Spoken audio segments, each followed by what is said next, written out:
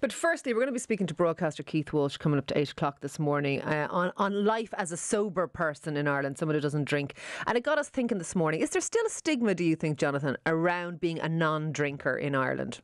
Absolutely. Every time that you go out and choose not to drink, you end up in social environments where other people are drinking around you, and there is a sense that there's something wrong with you if you're not drinking. I take a pint. I know you take a pint.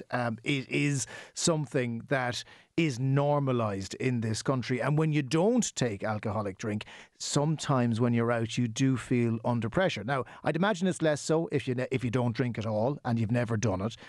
But for those who have been known to take a pint, people look at you sideways as if there's something wrong with you that you don't actually consume alcohol. What I do think is happening though, Ciara, is there's a bit of a sea change intergenerationally, because it would appear now the younger generation coming through are not following our example.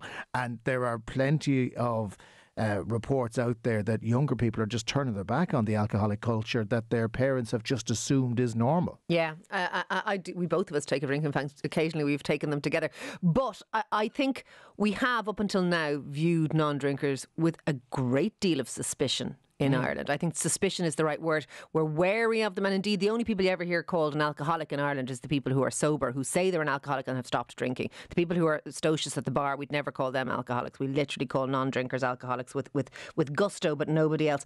I agree with you. I think it's changing. I think not so much even health consciousness, but maybe body consciousness among younger people has changed their interaction with alcohol, and very possibly in a good way. And I recall myself when I was pregnant being outed as a pregnant woman multiple times by random strangers practically, because if you didn't drink in Ireland as a woman, people would literally say, "Are you on antibiotics? Are you pregnant?" And you'd be like, "Oh my God, shut up."